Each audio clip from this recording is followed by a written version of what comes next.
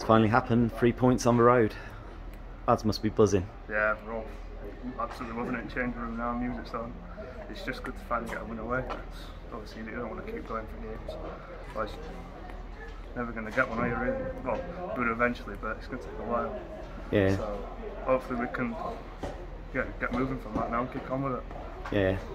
Came on as a late substitute and gave us that little bit of breathing space. Really a positive shift from the lads.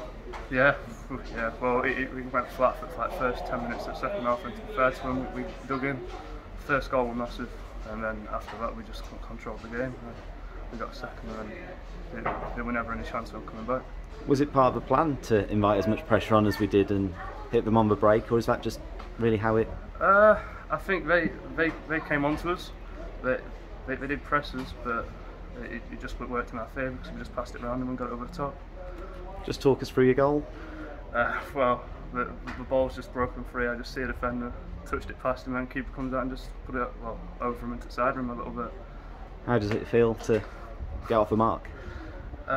Brilliant, because obviously as a striker you want to score, but when you're not, it's horrible. So yeah, you've been putting the work rate in up there, and that work rate has been rewarded with a goal today.